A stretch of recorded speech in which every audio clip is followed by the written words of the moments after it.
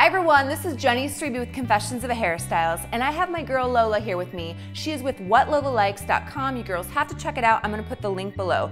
And she's going out to brunch today, so I thought it'd be really fun to do a really casual, half up, half down, really fun knotted style. So let's go ahead and get started.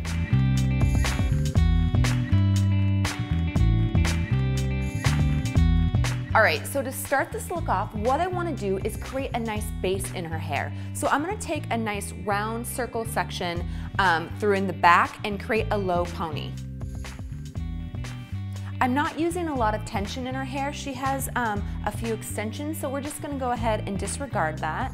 So inside that circle section, I want to take horizontal sections and then back comb it just for a little bit of height in her hair. Now that I've slightly teased the hair, I'm just going to go ahead and brush a lot of the top sections out. That way that you don't actually see any of the back combing.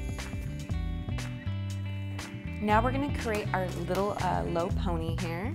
We want to create a little bit of volume in our circle section, and since we back combed it, the hair has memory. So I'm going to hold the base and just simply pinch and pull it up just for a little bit of volume. Now that I've added volume in our circle section, I'm just going to spread the hair out to make a nice even texture here. All right, so now we want to connect the sides into our low pony. So I'm just going to take a section of hair from each side, and now I'm simply just going to twist it, going back, pinch and pull for a little bit of volume, and do the same thing on the opposite side.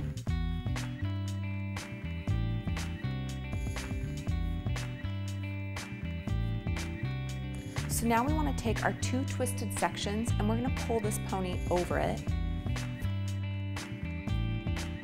Now we're going to simply create a knot. So I'm going to pull both hairs to the opposite side. Now I'm going to do a knotting technique. So I'm just going to stick a hairpin in there, just spread out the knot just a little bit, grab some of the hair and then push it through the base of the pony. And I'm going to do the same thing on the opposite side. So I want to create a little bit more fullness, so I'm just going to use some dry texture spray by Kenra and just spray it all over as I'm kind of roughing up the texture, and apply that through in the front too. That's going to really add grip to her hair and allow that knot to stay, as well as give that a lot of fullness.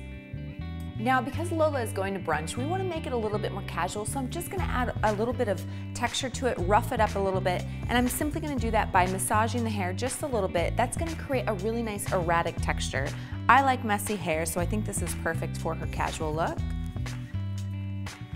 All right, so there you have it, a gorgeous, fun half up, half down, knotted do. I hope you guys enjoyed it. Definitely follow me on Instagram, Facebook, Twitter, I got it all. I'm gonna go ahead and put the links below. I'm also gonna put Lola's website as well as her Instagram. So I'll see you guys soon.